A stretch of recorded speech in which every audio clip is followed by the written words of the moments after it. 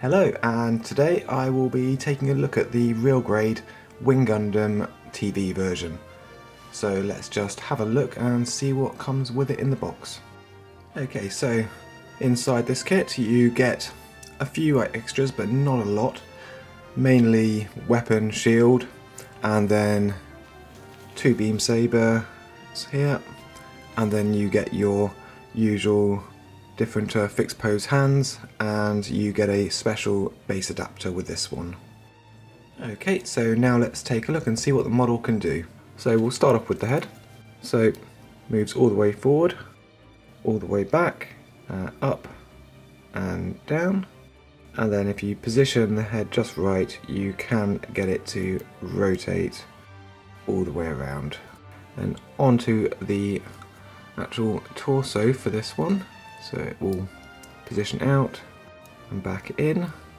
Then the shoulders lift up, down, and it rotates with the arm all the way around. You can then pull out the shoulders slightly here, and these can just fold down, and I can show you that a little bit more when we actually go into the transformation.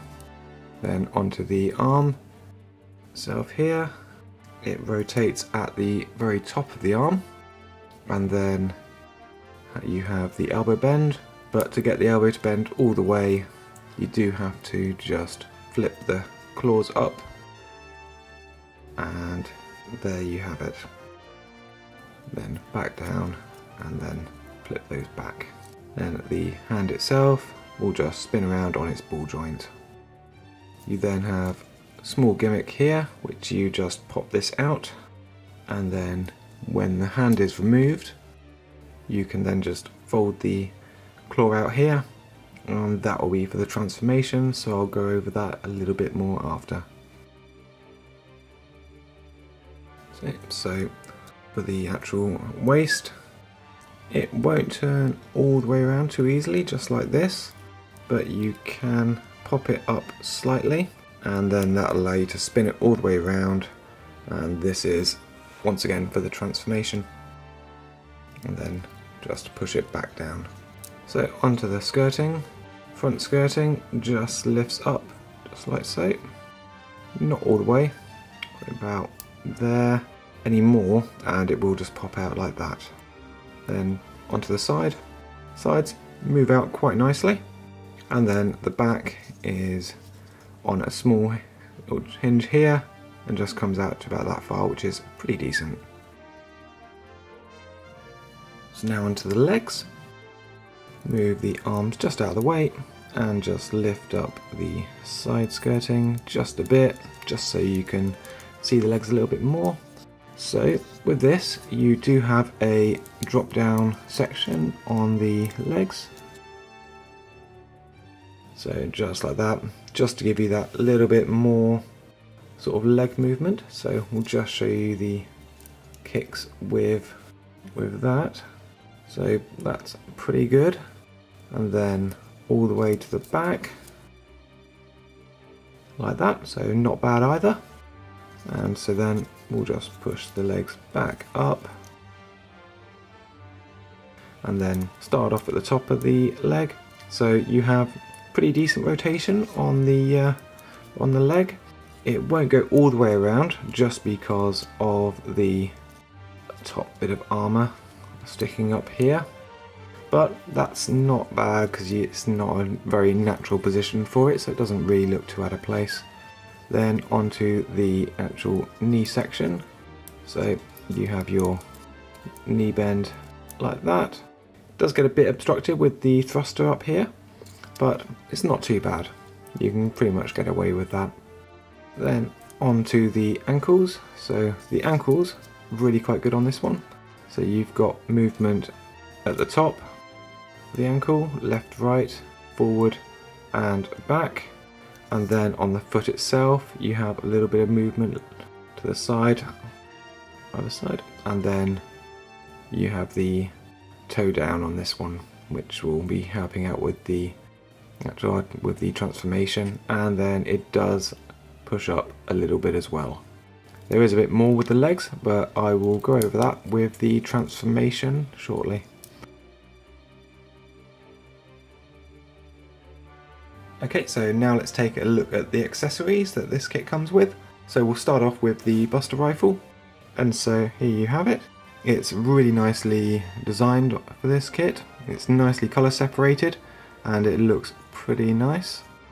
And you do have the option of a sticker, or you can leave it with the sort of clear green part in there.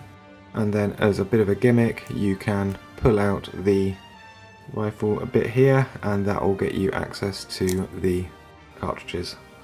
And they just slot in, and then you can then just push it all back in.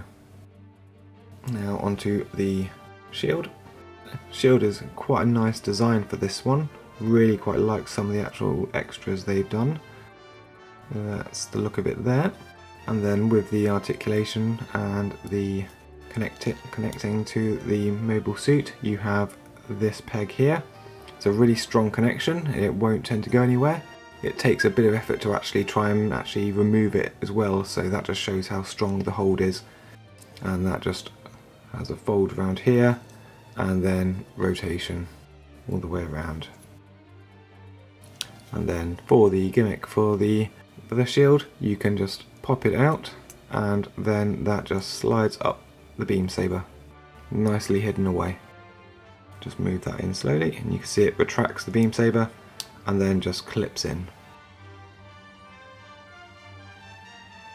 Now we'll take a look at the main part on this one is the wings.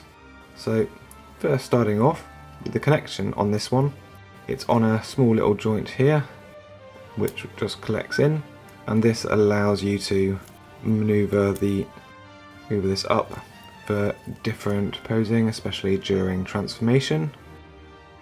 But then when you're attaching it on, keep it down, and that clips into place inside of there. Now with the actual wings themselves, you have rotation right there, then you have rotation of the actual arm itself, and it just clips back into place for this one. And then you have an extra bit of movement here as well, just to bring it out, back down, and then onto the wings themselves. So first bit, lift it out like this, then you have a couple sections inside here, so you just unclip it from here, and there's some little pegs that it just holds into, and that just folds out.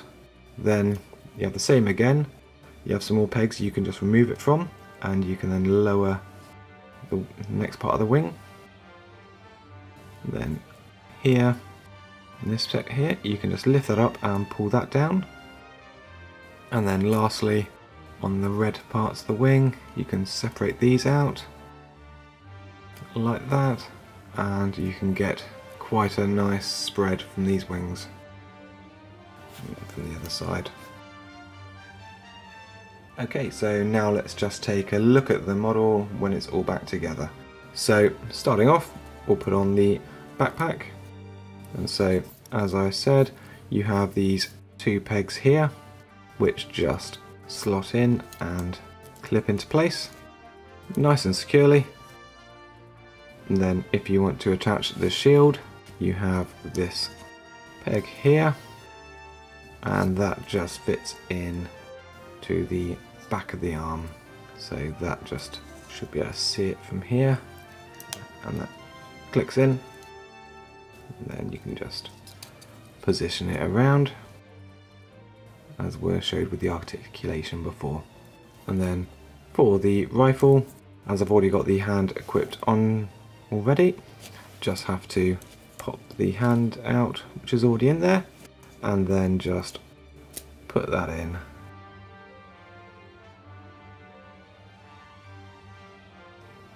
Okay, so now let's take a look at the transformation. To make it easier to show you, I've just disassembled the model slightly, so let's just get onto it. So starting off with the legs. So with the legs, you can then just pop the legs back here, and that just frees it slightly. and then lift it out, and then pop this tab out like that, and then you can then just move this out of the way, rotate the leg up, and that tab just comes back down.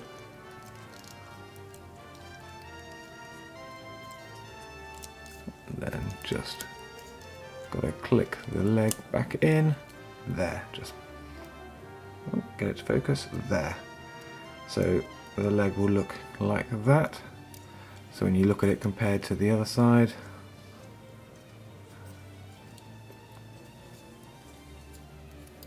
just be careful with some of the side skirts. They do tend to pop out a little bit.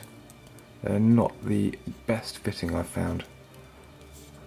But for the front skirting, I tend to just pop that just inside, and that just holds it quite well.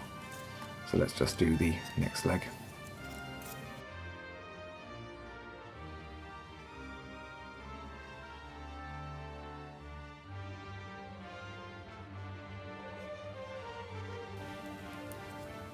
And just position the legs a little bit, just to get them looking a little bit, get them looking straighter. There. So that is the leg sections done. So let's put that to one side. Go on to the sort of like the torso section. So first thing, we'll just tilt the head and spin it all the way around. Nice and simple. And then with the shoulders, these just pull out, and then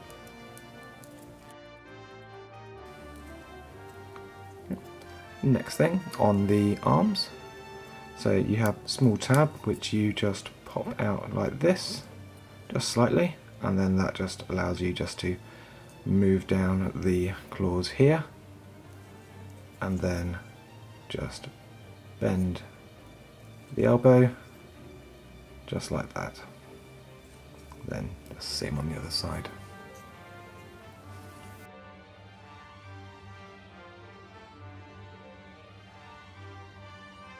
Okay, and there you go. That's the torso section. So we'll just put those two together, and so as you would with this one, you would normally rotate this over. So instead we can just pop it straight on. Move the arms out slightly. There. Onto the wings. So here, this is where you have this little tab, and you can just slide it up. Just lowers the wings slightly. And then this will just pop in exactly the same way with those pegs.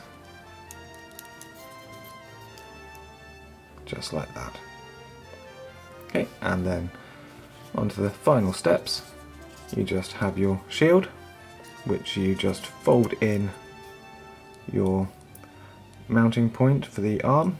It folds in nicely, and then you have these two pegs here, and those just fit into these pegs here. Just clips in, nice solid connection. You can see you just need to straighten it up a little bit. And then lastly, with the rifle, we have the hand grip, which just slots away, and then you're left with the peg, which will just fit into the hole just up here. There, focus now. And there you have it. Yeah, the first form of the flight mode. Just straighten it out. I'll put up some pictures with it in its other alternative flight mode as well after. But there you have it. And there you have your sort of base adapter, which just clips in underneath. And so there it is.